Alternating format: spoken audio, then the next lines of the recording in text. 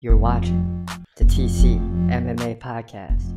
Big story of the day is that the UFC's antitrust lawsuit settlement agreement has been nixed by the judge.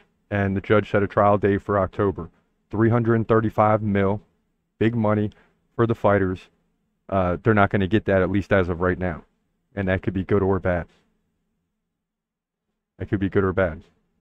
Saying, we obviously disagree with this ruling, this is the UFC, and believe it disregards the expertise of counsel from both sides, as well as an accomplished and expert mediators, all of whom have decades of experience in antitrust case law, UFC officials said in a recent statement.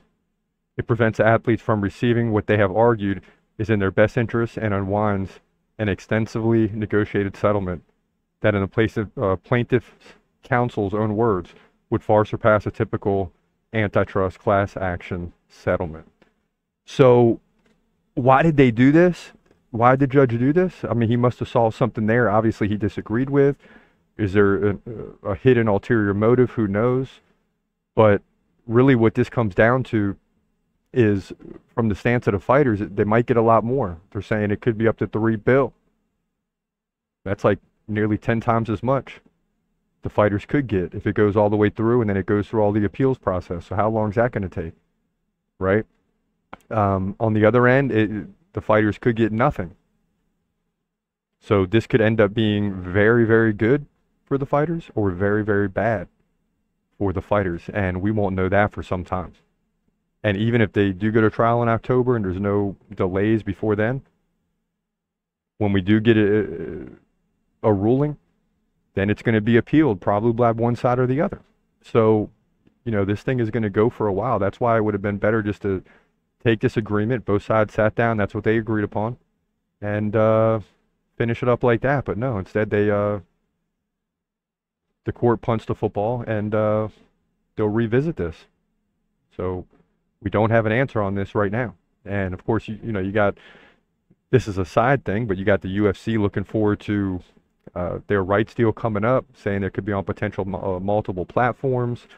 The price is going to go up even if ESPN gets to keep it. I mean, so you have all these things at play. The UFC is just skyrocketed in value.